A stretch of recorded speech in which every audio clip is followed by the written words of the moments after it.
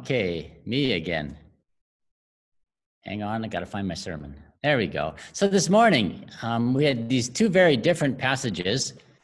And so I was thinking this morning that one sort of represents inheritance and the other movement. I should also warn you beforehand that after the sermon that we're going to be breaking out again into Zoom groups to give you some time, and you can respond to either the passages or the sermon. Whichever you choose, but there will be some time for all of us to reflect on these passages. So we want to start with the Genesis passage, which is the inheritance part of the sermon, and it's all about birthright. And there's so much interesting stuff in the story, but I wanted to start with some visuals. So I've asked Scott, I think, to throw up some visuals for us, just to change our mental picture of the people in this story. Yes. Who do you want first? Jacob first. You didn't give me Jacob. I did. Do you want me to go find Jacob? Sorry. I have Isaac and Esau. I should probably give us Isaac and Esau. I didn't have Jacob. Okay, I've got them one at a time. So you want Isaac first. Isaac first. Okay. We've got Isaac. Okay, so there's Isaac. This is not a picture, right? This is right. But I've got these white people in my head, so I wanted to give myself a different visual. So then Esau. Let me find. That's not Esau. No, not quite. White guy. Yeah. There we go. There we go. So we got the redhead here, right? A little lighter than his brother. Definitely on the red side, though. Thank you. Appreciate that. Do you want me to look for Jacob still, or? No, that's fine. Okay.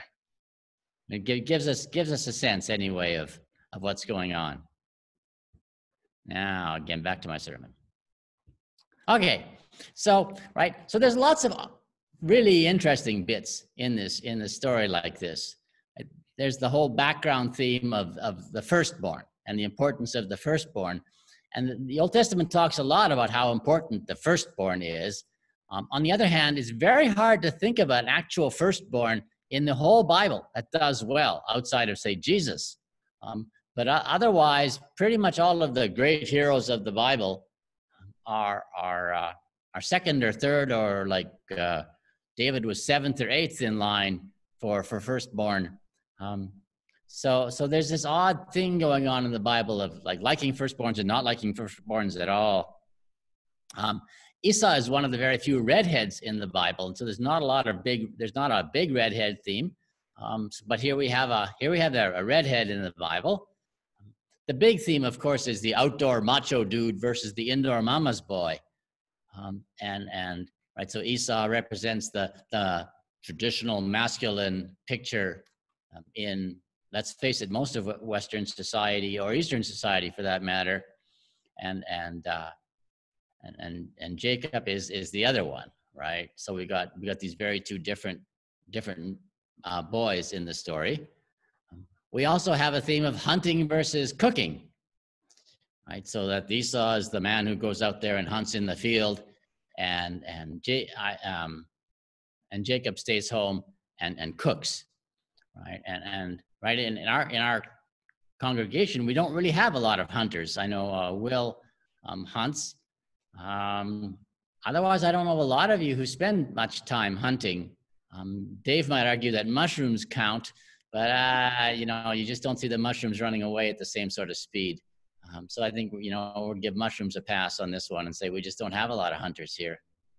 And not only do we have hunting as cooking, but we have vegetarian cooking with lentil stew, right? And vegetarian cooking could potentially be a major threat because the men really aren't even necessary at all anymore. If women can cook without meat, like what are the guys for?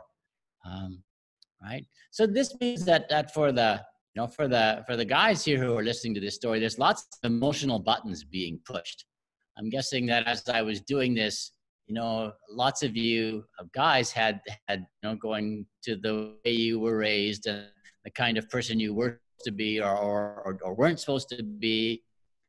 So there's a lot of emotion in a story like this without it being particularly emotional on the surface.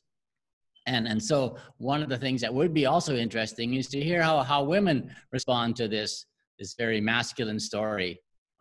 Right? The only woman in the story is Rebecca at the beginning of the story, who is barren at first, and of course in the Old Testament it's assumed that it's her fault and not his fault. But anyway, right? So we do have some of that. But in any case, this is a story where in the traditional kind of macho culture, Esau should have won.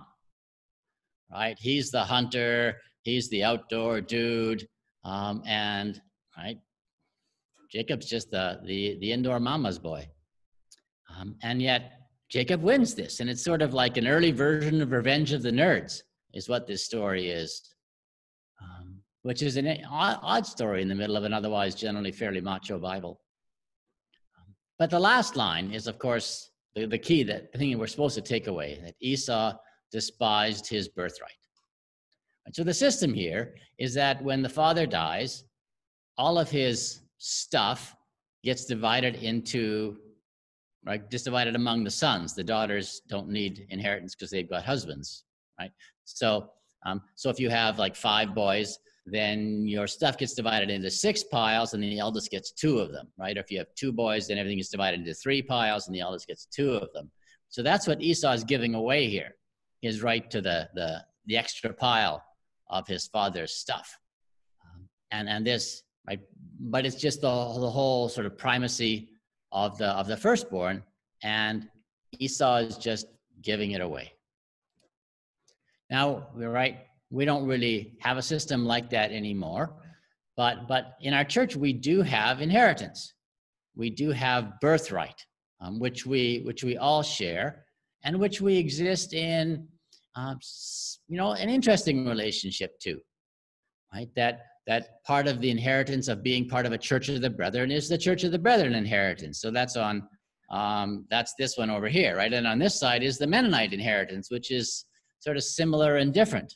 And then there's our congregational inheritance of being Morgantown Church of the Brethren and the way things are done around here.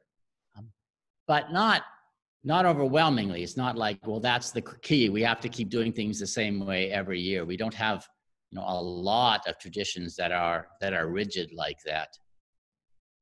And so this is all part of the inheritance that comes from being part of a group, being part of almost any group. And we as a church certainly are an organization that has lots and lots of heritage to it. Right? We keep reading from this 2,000-year-old book, so there's lots of heritage. So that's the inheritance side of the picture. And the other side of the picture is Jesus' story in Matthew, which is more about movement. Not so much the church going somewhere, but the church being an organization that's supposed to be doing something, right? So this sower goes out and he sows the word of the kingdom, that there's something's going to be happening, something should be happening. There's this movement going on. The early church was not an institution, right? Like with a building and all of this sort of stuff. It was a movement. It was supposed to be accomplishing something. And the work of the movement and the word about the movement was spread by folks talking about it, right? So you'd go out and you'd tell your neighbor and invite that person to join this movement of the kingdom of God. And so there's lots of parallels actually between the early church and Black Lives Matter or the Poor People's Campaign or Mountaineers for Progress or whatever sort of modern movement, or Make America Great Again, right? These are all movements, and they spread via people getting excited about the purpose of the movement, and people talking about it and other people joining in. So Jesus talks about that in his parable. He talks about the various reactions when you go out and tell people about the movement. So in verse 19, he talks about the people who hear the word of the kingdom and do not understand. Right? So that's the first task. Right? As we go out and try to explain to people where it is we are going as Morgantown Church of the Brethren, as this movement we are part of, right? It needs an explanation because there are people who simply don't understand what's going on or what it is we're trying to accomplish.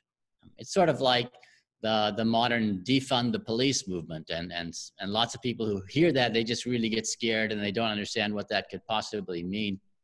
And so it needs some explanation. In a lot of ways, the church is a bit different in that people sort of assume they know what you mean when you talk about a church, and they don't think movement at all.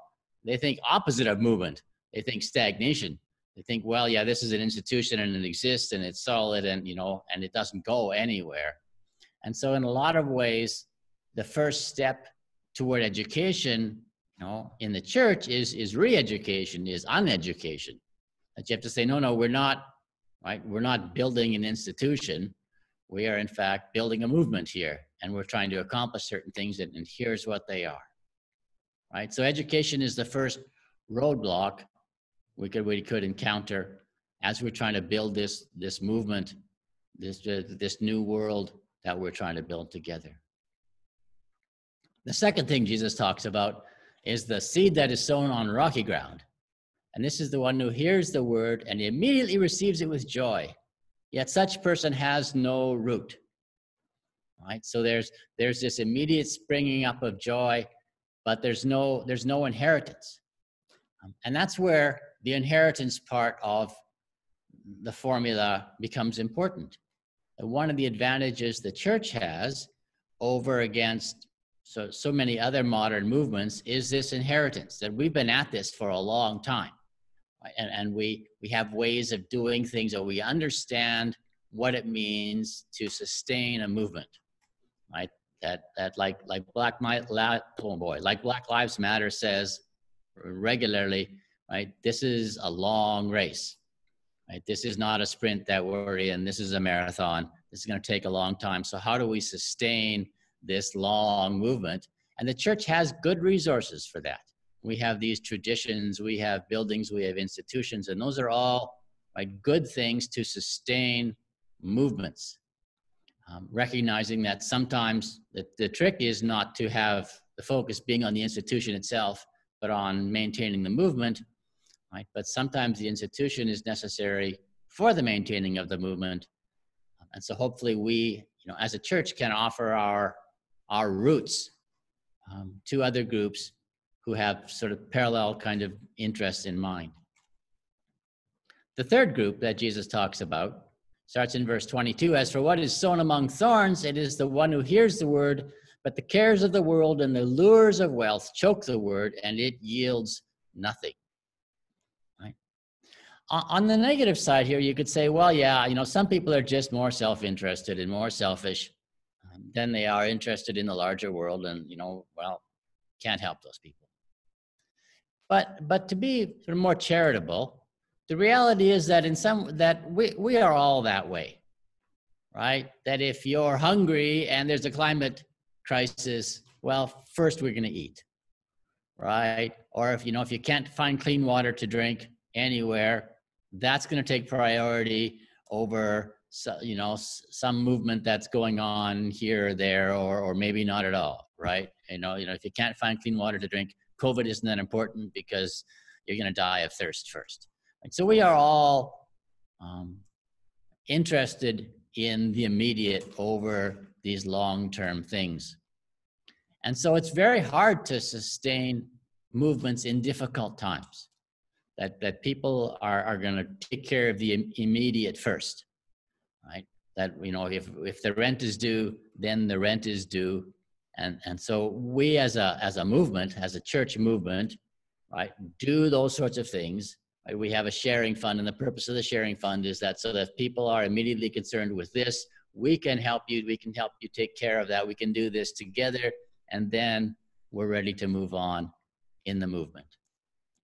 And so finally, Jesus talks about the final group of people who go out there and they get it, right, and they bear much fruit.